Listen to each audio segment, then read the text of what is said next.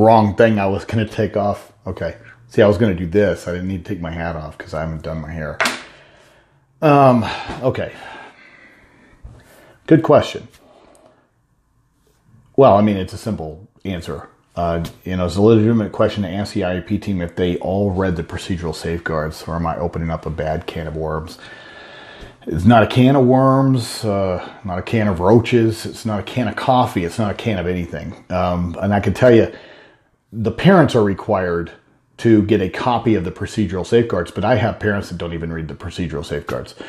In fact, the majority of parents don't read the procedural safeguards. And, there's a minimal requirement as to what the federal law, the IDEA, dictates that the states must put into their procedural safeguards. But, so you have sort of a base set of information that is required for all states. But then how they dress it up is varied, okay? Because, we have offices in Alabama, Tennessee, New Mexico.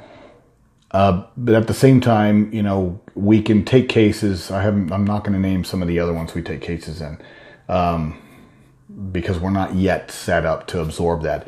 We're really not set up yet in some of the other ones fully to take the brunt of the need. So, so anyway, back to what I was saying.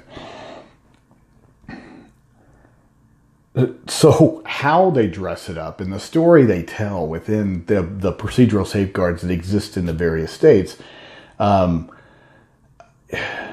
example, New Mexico's, it reads horribly. It's one that I was actually considering doing a presentation on.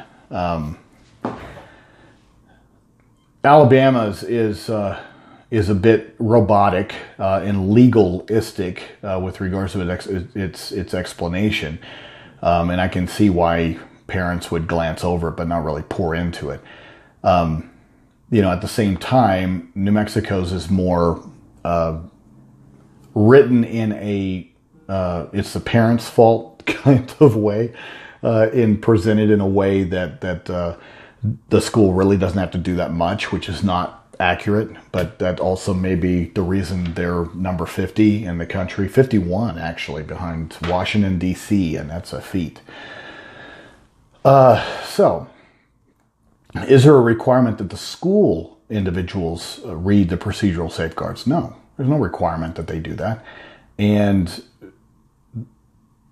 there's also no requirement that they even read the IDEA or whatever your state code is that replicates the IDEA. There's no requirement that they do that.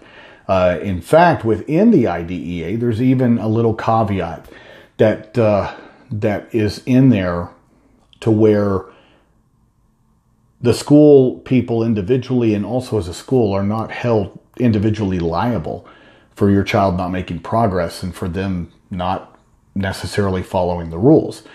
Now, at the same time, that doesn't mean that you don't have your procedural safeguards in the form of mediation, a state complaint, due process, things of that nature for corrective action.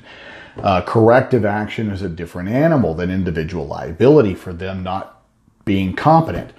But you really want to blow your mind, then let's look at other industries, okay? The Supreme Court has already determined, for example, that the police don't have to know the law. Don't have to know the law. Now, do I think that's insane? Absolutely, I think that's insane, because otherwise, how are you arresting people? What are you arresting them for if you don't understand the parameters of the law? But the Supreme Court said that they don't have to know the law. Now, on one level, I sort of understand that, because who is it that applies the law? It's not police. They enforce it, or they enforce their idea of what they think the law says, but that's what judges and lawyers are for, to sit there and banter back and forth with regards to the elements of the law and whether or not the crime or whatever the infraction met those elements as to punishment and consequence and liability and things of that nature. But when it comes to the IDEA, the child's ability to receive a FAPE doesn't require that everybody along the chain have full knowledge and understanding of the IDEA. They just don't have to in order for the child to receive a FAPE, because their other training as a speech language pathologist, or as a resource teacher, or as a special education teacher, as a general education teacher, those hats don't necessarily have to know all of the inner workings of the law. They just need to know components of it. And in doing their job in the training they have commiserate with, let's say, their master's degree or their doctorate degree, or their bachelor's degree, then feed into your child making progress and achieving their goals and substantive change, okay? So they don't really need to know that stuff. Now, the other mind blower is that principals in most of our states do not have to be competent, and I think that they should. I think that they should have to pass a competency and understanding of what the law says with regards to special education and 504. But they don't. Most states don't. The ones that I interact with, at least, absolutely do not. And they are the biggest source of our due process issues. And they are the biggest source of the mistakes.